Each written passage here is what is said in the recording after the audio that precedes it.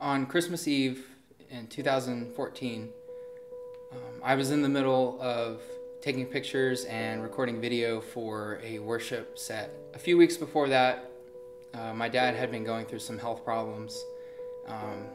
They had looked at him and they didn't see anything, so they sent him back home, and they thought that, everything was fine.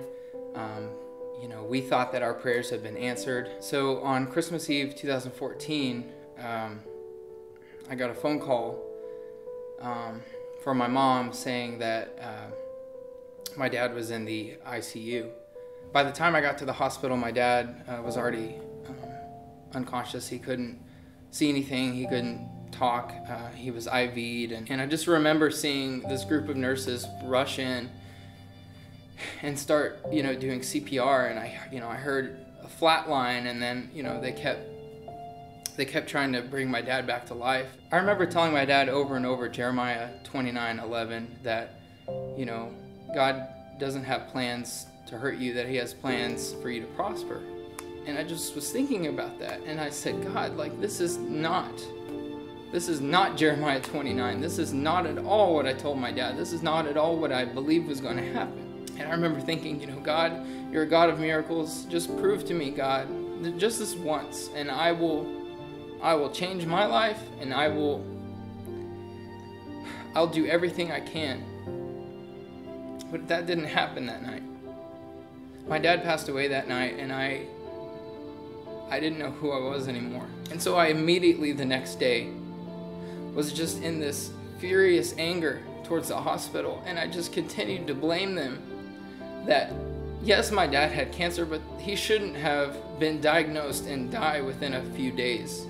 So I eventually got a hold of a pathologist who agreed to do an autopsy on my father. And after we got the results back, I think that's when it really hit me that my dad had died from cancer. I would have never imagined that I'd lose my dad at 21. My dad didn't get to go to my college graduation. He didn't get to see me get my first full-time job. And my dad wasn't there when I married my best friend, who he loved so much. And I was really hurt by that. I couldn't believe that God did that to me. Right before my dad's funeral, Amanda and I were in the car, driving on the freeway. I can't remember where he'd come from, but I saw the hospital that my dad passed away in the corner of my eye. And I just remember looking over at her, and I truly believe I felt this at the time. I said, I hate that doctor and I hate that hospital. And I remember Amanda looking at me, and I truly believe that God spoke through her. Because I believe God needed to meet me right then and there to reassure me why I was really feeling the way I was feeling. And she said to me, you don't hate that doctor and you don't hate that hospital. I think you need to remind yourself why you're truly feeling this angry. And you're angry because you lost your father. You lost your dad. I just remember, I was driving, but just wanting to break down because she was right. At the end of the day, I felt from God, you've been blaming this doctor and these nurses that tried so hard to keep your father alive.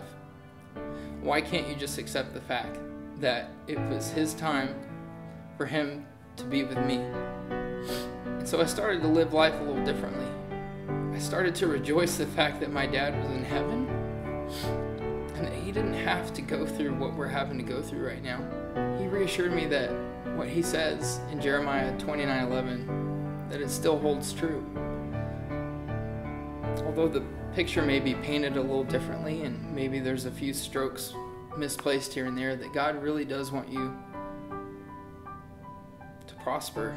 And I think it's easy for us to stop trusting God, to fall away from God, and to feel like if we just stop believing in Him that things will be easier somehow to just go on. That's not true. What God reminds us is that He's sovereign and that ultimately He knows what's best. We may not understand what He does with His hands, but we can trust His heart.